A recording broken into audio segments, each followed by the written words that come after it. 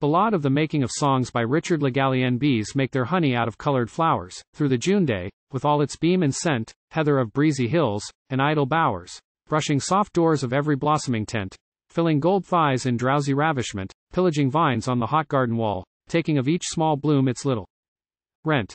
Poets must make their honey out of gall. Singers, not so this craven life of ours, our honey out of bitter herbs is blent. The songs that fall as soft as April showers came of the whips and scorns of chastisement, from smitten lips and hearts in sorrow bent, distilled of blood and wormwood are they all. Idly you heard, indifferent what they meant. Poets must make their honey out of gall.